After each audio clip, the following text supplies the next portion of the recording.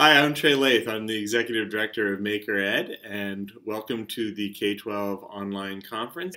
Today I would like to talk to you about Maker Ed and Maker Education and how Maker Education can transform the lives of youth in their learning experiences, and how Maker Ed can help you as an educator make those changes. So what I'd like to do in the keynote today is explain a little bit more about the Maker Education in general and Maker Ed. Stephanie Chang will come on later and explain some of our programs in more specifics. We'd like to show you a couple of videos too. So thank you very much for coming and listening to the keynote today. Humans are makers. In fact, we have been making since the beginning of our humanity, and in many ways it is making that makes us human. Making is an innovative, creative, social activity where we create things with our hands and our brains. We have been doing this since the beginning of our existences, humans. For example, here you see some art that our ancestors tens of thousands of years ago made. This art on caves used innovations in pigments and drawing methods, etc.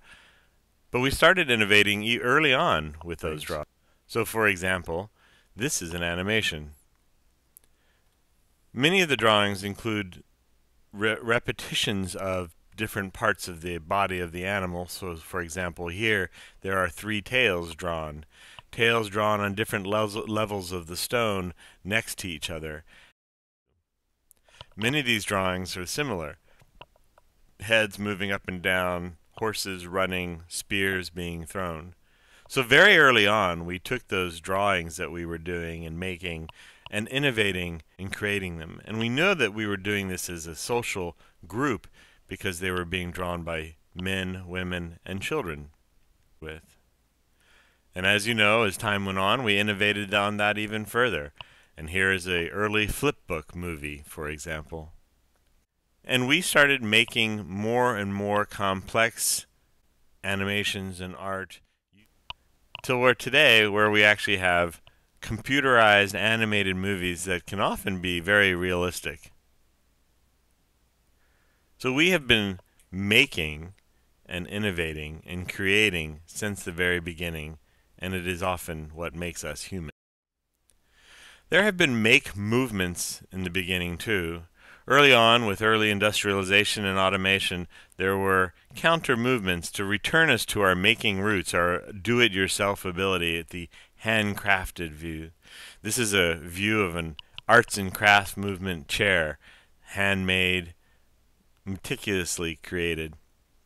The arts and crafts movement isn't a perfect example or analogy of today's maker movement, but it has a similar impetus that we as humans are makers.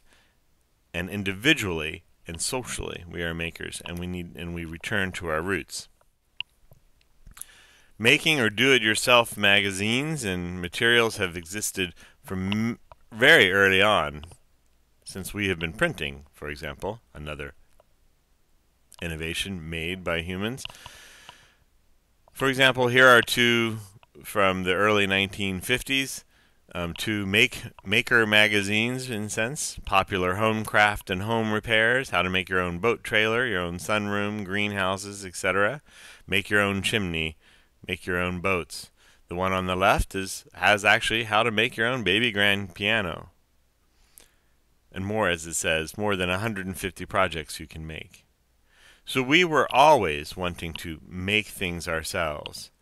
Whether those be crafts or complex electronics, we have always wished to create with our hands and innovate ourselves and learn from that. In fact, we have known from the very beginning, that from very early on, that making and hands-on creating things is the best way we humans learn.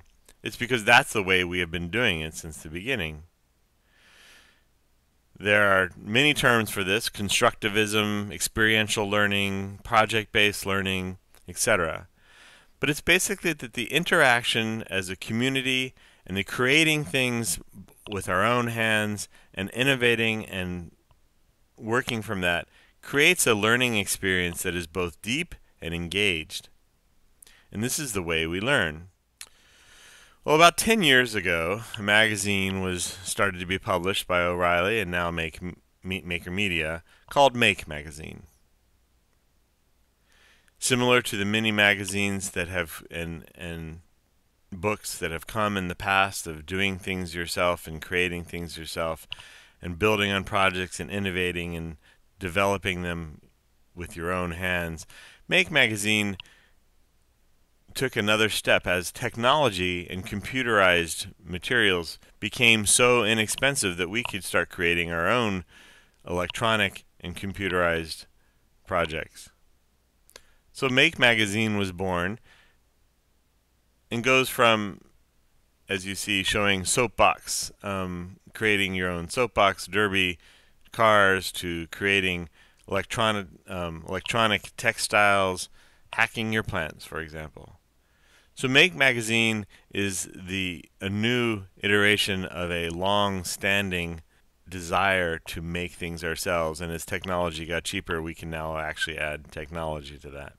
Well, as people were making, they actually started wanting to show that off, and so 2 maker fairs got started.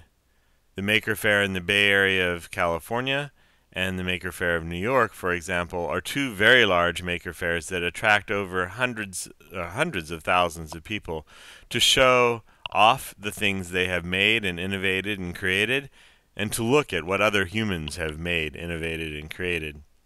As it's often called, it's the greatest show and tell on earth. It includes artists and musicians. It includes people doing crafts, robotics, alternative energy, as it says here, hands-on science, industrial arts, and much more. And as the Maker Faire, one of the Maker Faire models says, we are all makers. The Maker Faire became extremely popular, and there have been many Maker Fairs, M-I-N-I, many Maker Fairs throughout the world. In fact, over 100 now, in cities as far apart as Washington, D.C. and Lagos, Nigeria. These have been becoming increasingly popular, starting in many new cities and growing in each of those cities, as people have gone back to making as their activity. The Maker Education Initiative, or Maker Ed, got started about 3 years ago, and it's basically to give maker education. We know that making or hands-on learning is an engaged and deep way of learning, and we want to support educators in creating maker education programs and approaches. Thanks, Trey, for providing such great historical context into making and maker education. It really informs the work that we do today and into the future as well. Hi, everyone. I'm Stephanie Chang. I am Maker Ed's Director of Programs, and I'm excited to tell you a little bit more about our organization and some of the work that we do, and hopefully invite you to engage in some of the programs and services that we offer. But before I dive into that, I wanted to show you a quick video clip of some of our young makers. These are youth close to our heart who participate in our Young Makers program out here in the Bay Area, and it's a story I think you'll resonate with. It provides context again into explaining why we do the work we do and how we can make an impact on youth through making.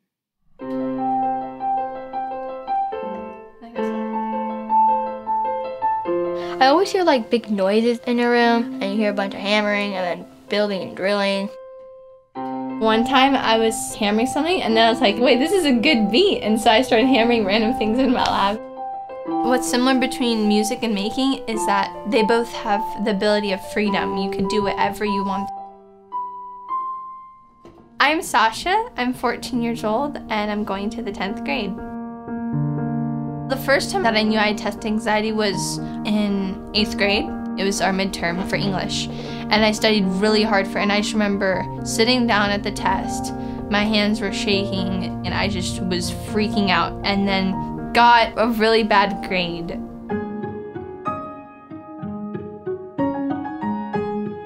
I I was going on a trip with my family, and I remember just walking through a cave, and I see a little hole inside the cave. So I asked the cave guide, what's behind that? Is there like another room or something? He's like, we don't know. We don't want to destroy the caves. And I was like, huh, Dad, why don't we build a robot that can go inside there and scan the cave and map it out so we know if the cave is worth being destroyed for that small hole or not. I saw Sasha building stuff. I'm like, hey, I can build stuff also. My name's Lena. I'm 10 years old and I'm going to 5th grade. A creative person can be anyone, I think. No one has to tell you what to do. You can just like build anything you want. 1, 2, 3, fire!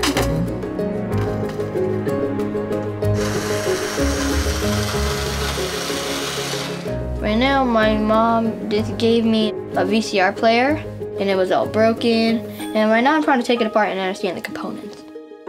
My name is Kai. I'm 11 years old, and I'm going to 6th grade. This is like a big problem to me. When it gets overly hard, I feel like it's not going to be possible. I don't give up because I always know if you just keep trying, you'll get it one time at least. Before I started the project, I felt like I wasn't the making type. I felt as if I was incapable of building something. After I built the project, I felt stronger, and that boosted me up and saying, hey, you know, I can actually do something. I feel more free when I'm making.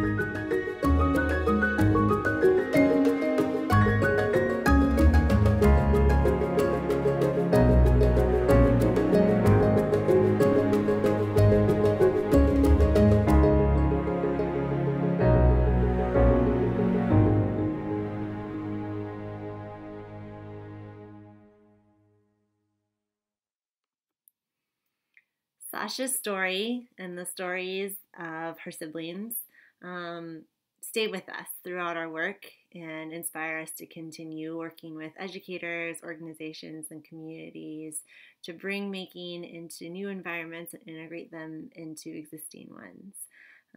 So let's get started. Maker Ed's vision is every child a maker. It's a bold statement, but we truly believe that every child is born a maker. And as such, we as educators and mentors have both the honor and the responsibility of fostering that inclination in kids from when they're born throughout their lifetimes. Everyone at some point in their lives has made something. It may have been something minuscule, it may have been something enormous, it might have had a huge impact on a family member or friend, or maybe it was just for an individual purpose. But whatever the case, that process of making, the act of creating, the invention, the iteration, the struggles that anyone goes through, that creates the essence behind maker education. And we feel that this act empowers and allows for youth across the board to feel confident and creative to contribute to their own communities and their own lives.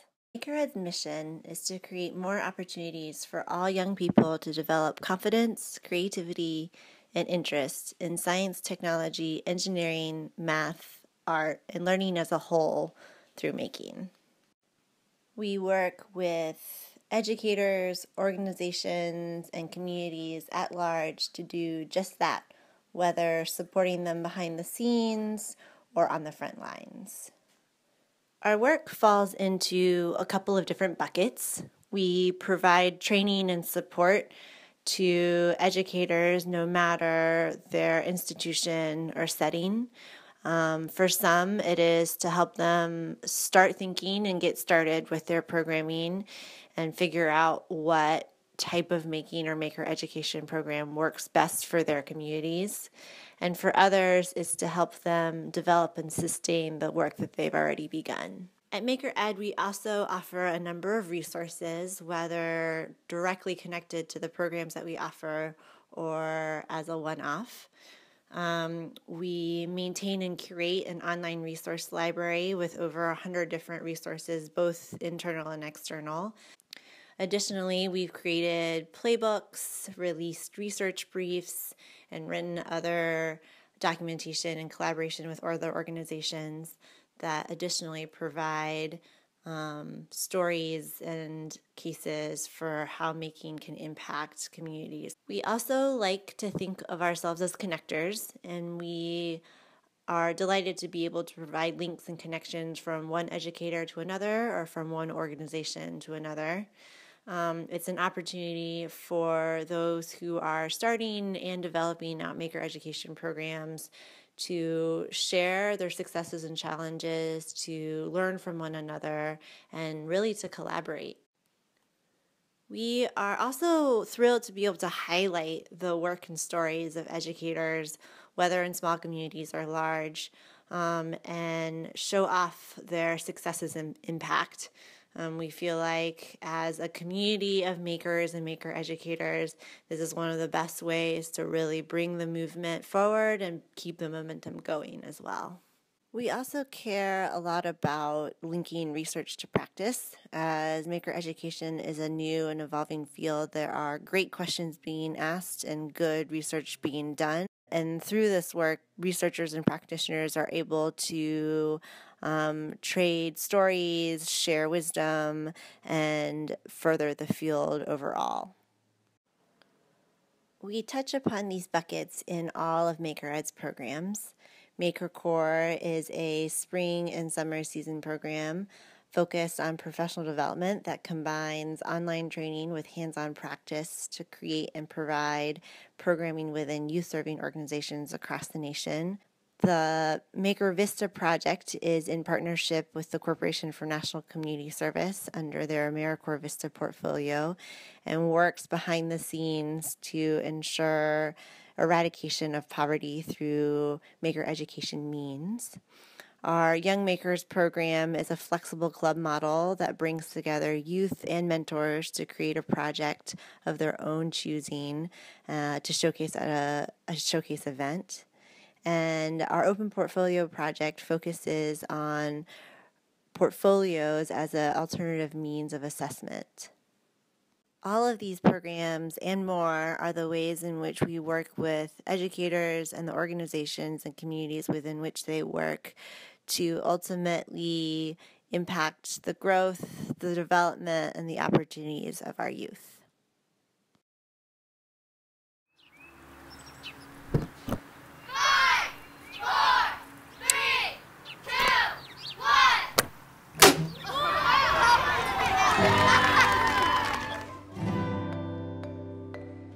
Everything is hands-on.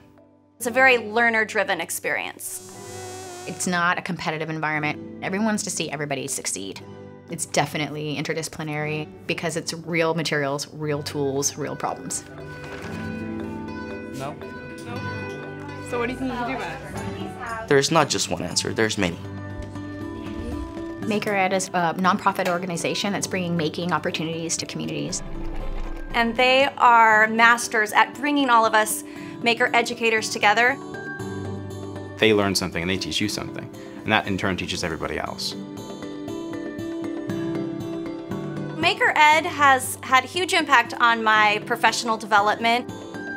The philosophy that we've been given as a part of Maker Ed is that it's one of cross-pollination of ideas. The thing that surprised me the most about this experience is that I learned more about how I teach than what I teach. I just see this tremendous energy in the educators when they walk away from an experience with Maker Ed. You're not really looking for the end product. How you get there is more important. If kids can understand the scientific and the engineering and the math principles behind what they're making, they can change the world. I remember letting a kid know that, she'd really solved a hard problem, and this is a kid that had very low self-esteem. And then as she walked away, she sort of did a little dance. That's just like one of those moments where you realize, like, it's so small, right? And it could disappear if you don't note it, but that might stay with that child for the rest of their life. That's great. My biggest hope for the students is for their imaginations to just run wild.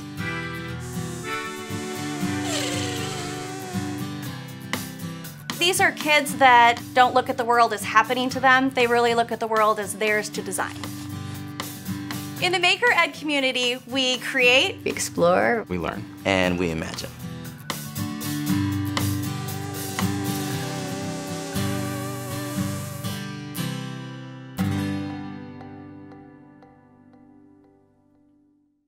Thanks again for joining us today at on our keynote.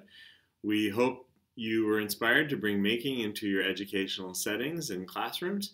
We have lots of resources, as our vision is every child a maker. We do have lots of resources for you to use, so I would encourage you to check those out, including a newly released youth makerspace playbook that helps you think through and design a makerspace for your youth and students. We have a robust resource library for you to check out resources on a lot of different things around making education. And we have started recruiting for our Maker Core program and partners. So if you have a chance, check those out. You will see the links at the end of this. And thank you again.